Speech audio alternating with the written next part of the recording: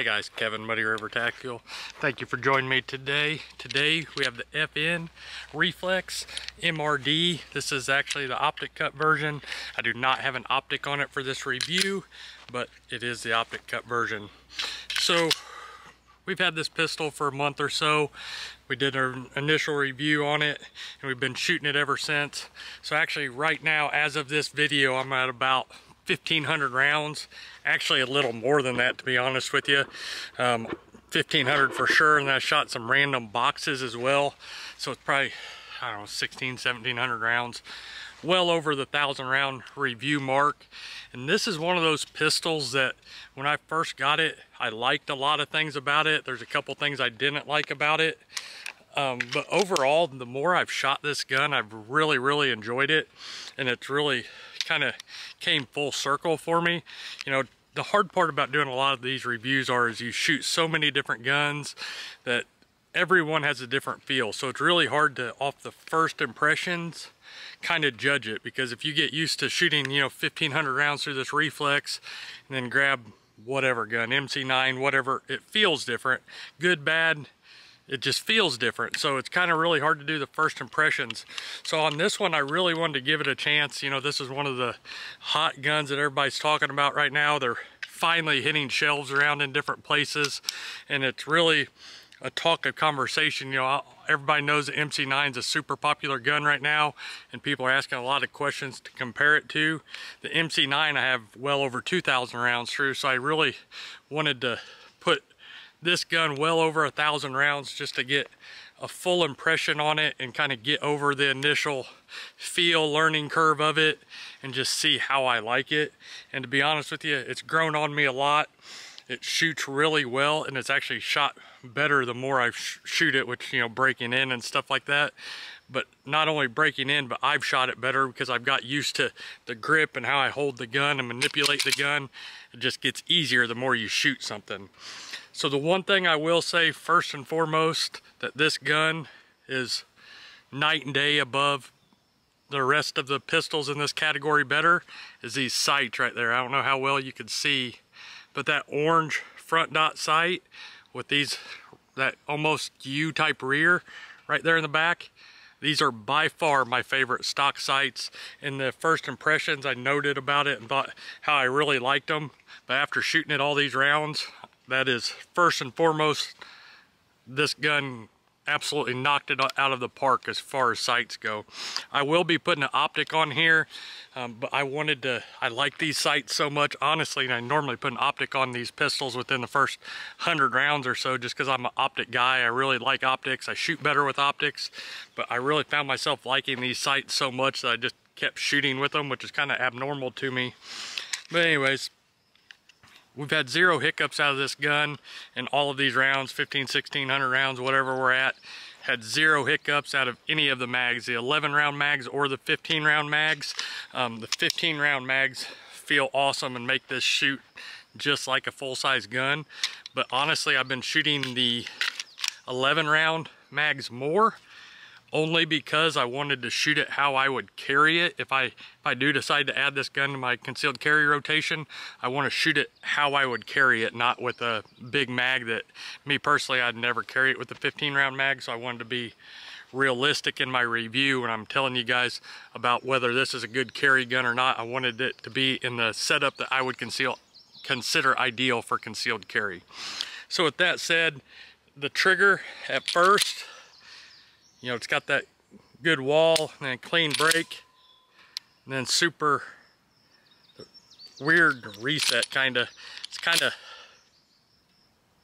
longer than what I would like. And in the first impressions, I was not too impressed with it, to be honest with you.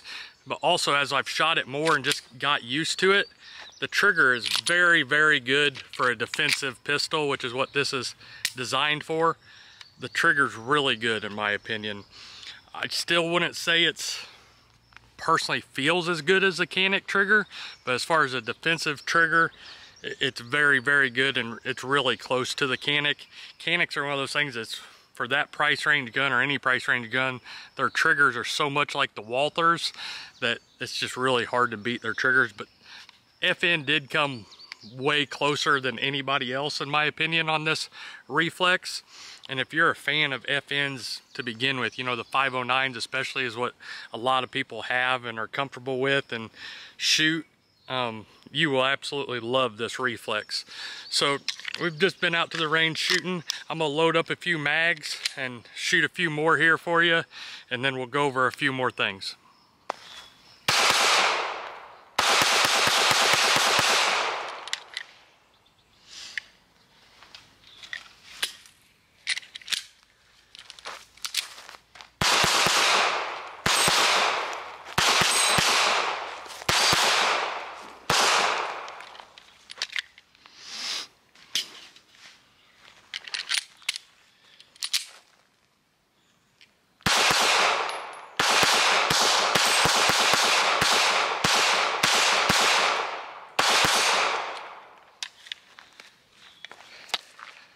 This thing, I gotta be honest with you, is super smooth shooting.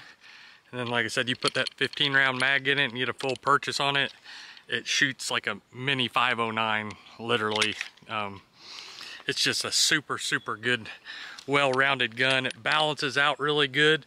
The accuracy between the trigger and the sights has been really good for me. The first couple hundred rounds, like we talked about getting used to anything, the sights were a little off to me as far as accuracy goes.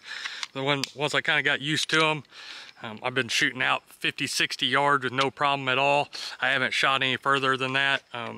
At the range right now, that's where most of our targets are at. On the high side is 50, and it shoots super accurate at that distance.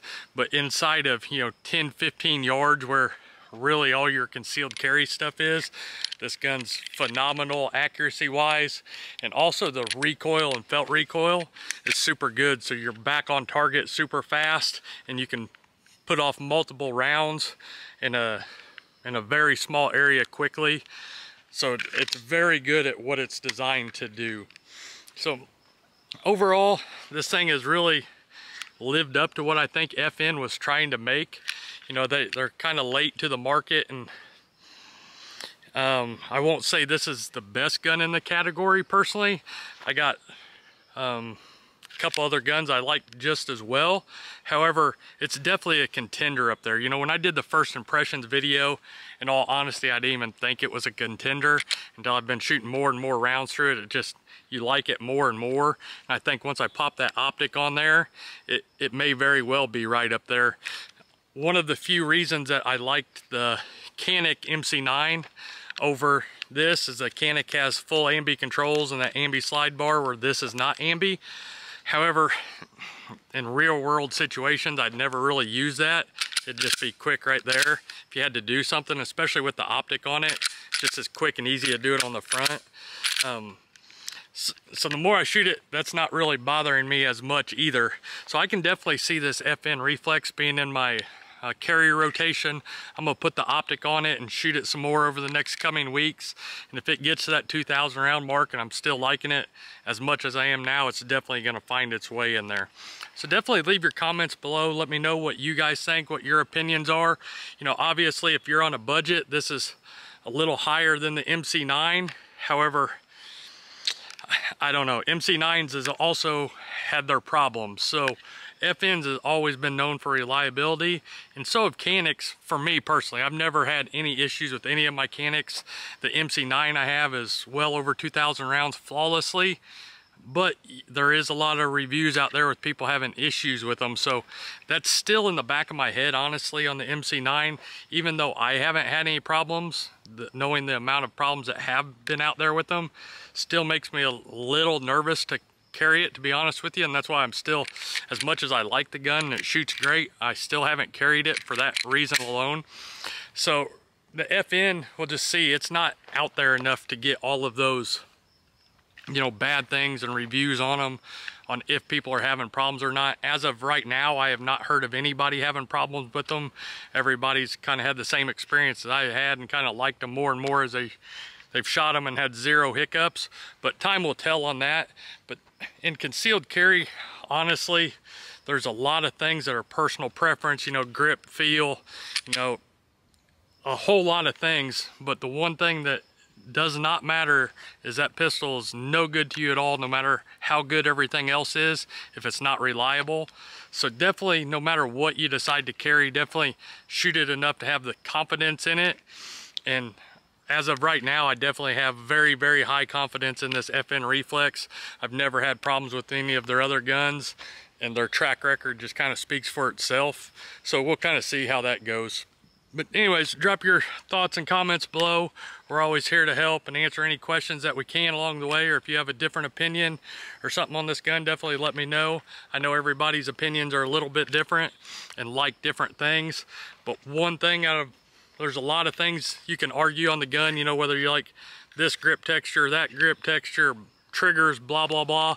The one thing that you cannot deny, in my opinion, out of this FN Reflex is they have the best stock sights on the market. So definitely check us out, muddyrivertactical.com, for all your holsters and holster needs. We're always here to help. Until next time, keep practicing and always be prepared.